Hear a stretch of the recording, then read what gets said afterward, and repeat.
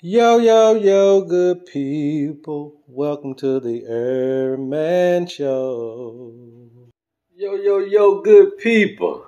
It's your homie Man. Here you back upside the head with another hot banger boogie. Hey, look, go tell somebody to go tell somebody your homie Man is on. And if this is your first time tuning in to the Man Show, welcome. Go ahead and hit that logo right here at the bottom of your screen and go ahead and hit that notification bell so that you never miss what we're bringing to the platform. All right, you guys.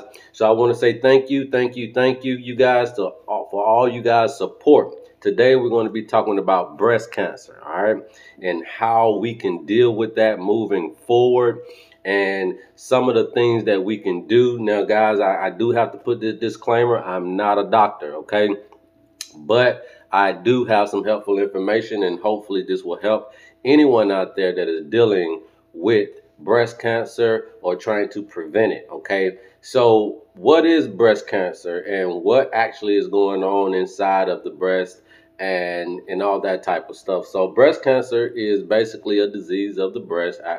Obviously, the cancer originates in the tissues, okay, of the breast. All right. And it also originates from the lining of the milk ducts that are inside the breast as well. So some of the symptoms that you may start to experience can be, pain in your armpits, pain in the breast, skin irritation. Sometimes the nipples can turn inward. Sometimes they could change the nipple skin texture. You can see some swelling in the nipples. You got lumps under your underarm area, lumps in the breast, swelling in the armpits. Anytime you start seeing little knots and stuff like that in your armpits, you guys definitely want to start, just being on alert. If you're having discharge out of your breast outside of breast milk, that could also be some telltale signs that you may want to go and get your breast checked out. Obviously, there could be, thickening of the breast skin, inflammation in the breast, all that type of stuff, soreness in your breast. Those are just some of the few symptoms that you really want to be on high alert about when you're talking about your breast. And there are also too, you want to keep the breast warm as you possibly can. And this can also allude to maybe doing some type of breast massaging. Simply just, go in one way, for a few minutes and then rotate and go into the other way for a few minutes. And what this does is just increase the blood circulation in the breast and just keep blood flowing through that. And that's pretty much what you want to do. You don't really want to have your breast cold and, haven't been really utilized and all that type of stuff, because it could just wreak havoc when you're talking about something growing in that area. A lot of times it's just due to stagnation. So we want to be careful, just in the preventive phase, just some of the things that you could do just to try to prevent it. Okay. Again, normally the cells divide in a regular manner, but when you're dealing with any type of cancer, it don't matter what the cancer is, it's the uncontrollable division of cells, you guys. That's really what's going on, whether it be in your colon, your stomach, your ear, your nose. It don't matter where it's at. We all have cells in every part of our body, and we all know that cells do divide, and then they do die off, which is what we call apoptosis.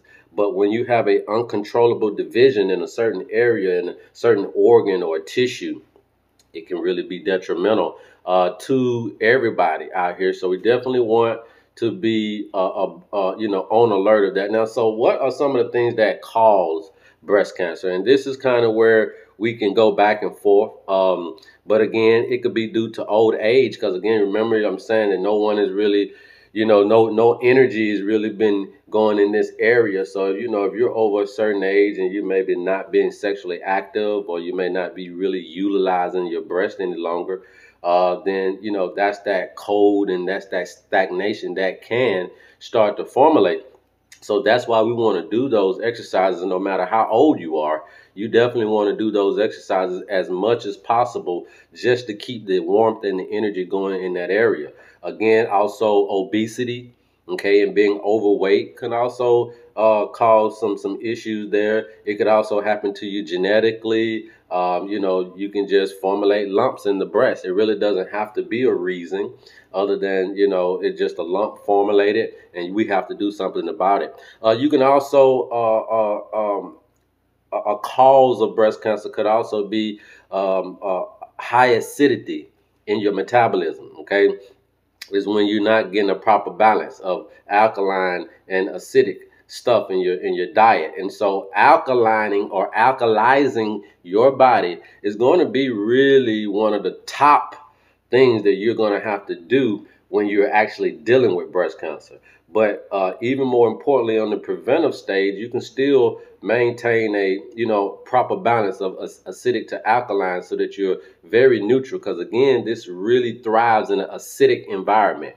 Okay, in an acidic environment. If you're doing high estrogen types of things, that has high amounts of estrogen in it, and being exposed to all of that estrogen could really wreak havoc and start to promote growth in your breast, and that's definitely not what you want. So you definitely want to lower your estrogen intake, and you want to get off and around things that are doing that. If you have dense breast tissue, when you start feeling in there and you can start feeling some hardness and stuff like that, that may be signs that you want to go and get that checked out, okay? Because that should not be there.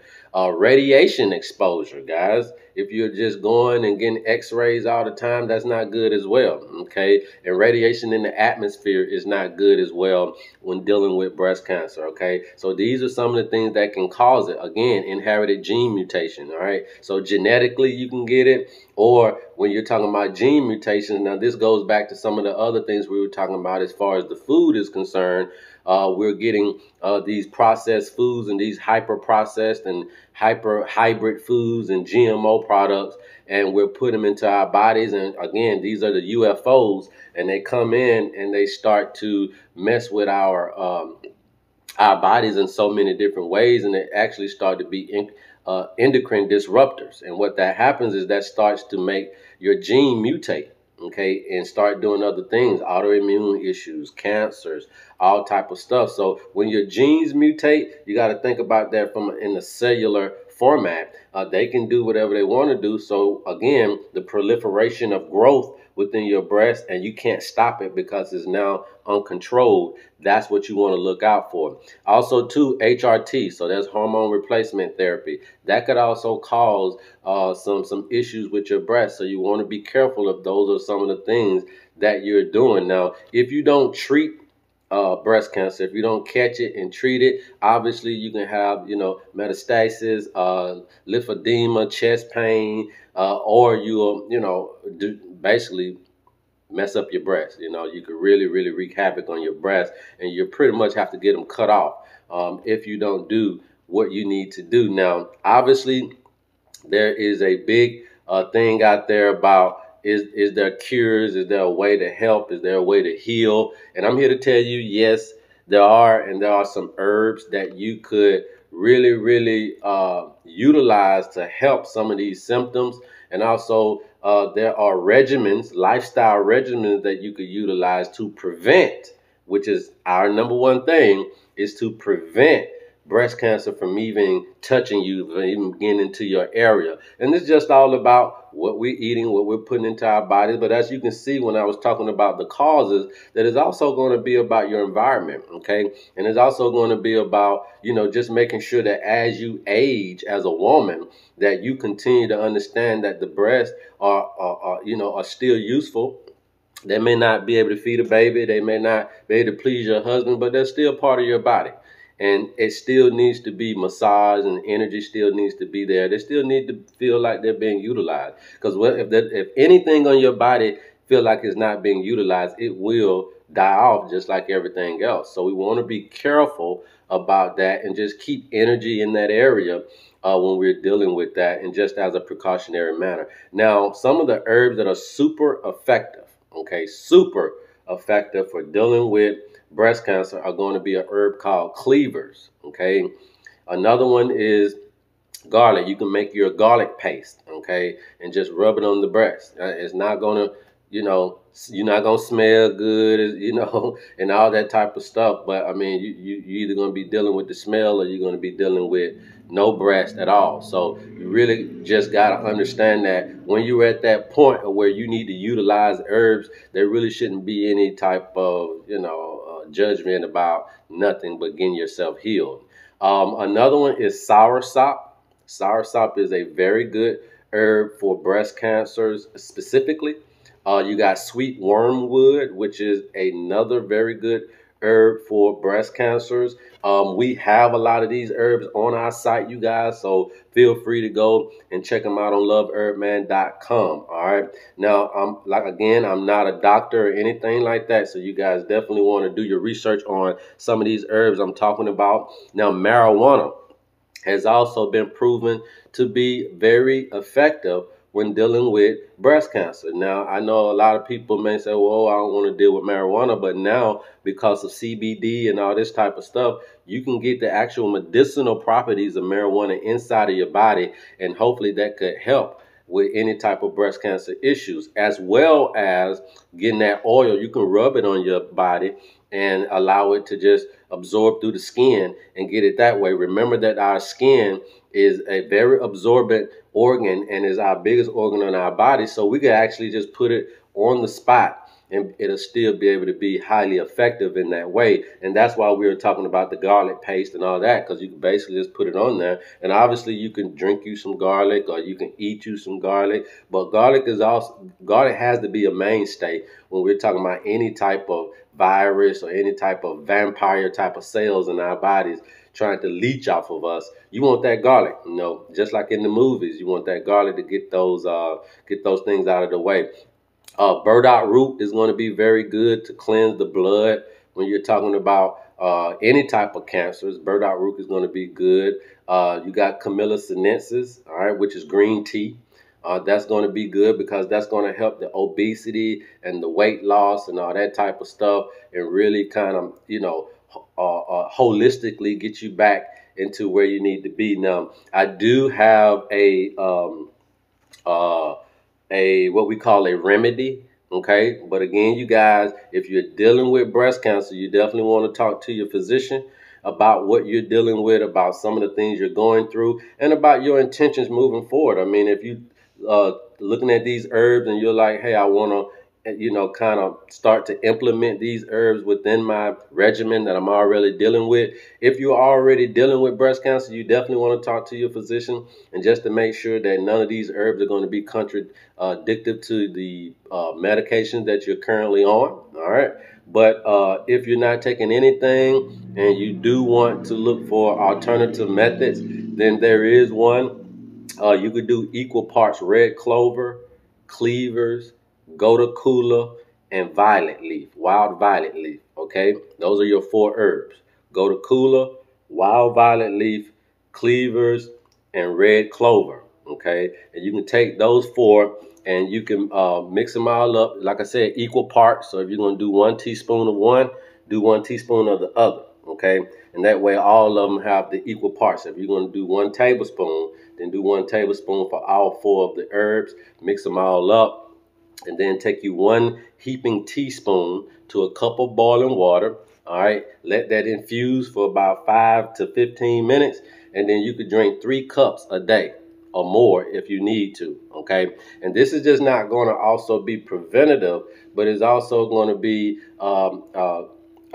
very curing if you're dealing with these particular situations. Okay, so again, I'm not saying that this is the holy grail for breast cancer altogether. I think that it is a accumulation of lifestyle change, implementing some herbs that will give you the same medicinal value that your medications are giving you. I think you need to also implement foods that will also give you some medicinal value, that you're going to need to really put that oomph inside of your body to just kill off and ward off all of these cancerous cells, and also to kill the proliferation and the uncontrollable division of these things. You really want to kill that right there and nip it in the bud. So foods like celery, kale, fennel, radish, All of those things are going to be good. Walnuts are going to be good for you. Apple cider vinegar is going to be good for you. Turmeric is going to be good for you. So all of those things, if you guys, even skull cap, another herb, Chinese skull cap would be very good. But all of these things, you can rewind this video back and just write them all down. Do your research on them. Make sure you implement the massaging, the eating habits, and the herbal supplements. And hopefully this will help you guys when you're dealing with your breast cancer situations or even prevention of breast cancer. All right. So I didn't want to make this video long because I didn't need to. I just wanted to make it strong. All right. So I'm your homie Herb Man. I love you guys, and there's absolutely nothing you can do about it. And until next time, peace. Love Herb Man. Yo, yo, yo, good people. Welcome to the Herb Man Show.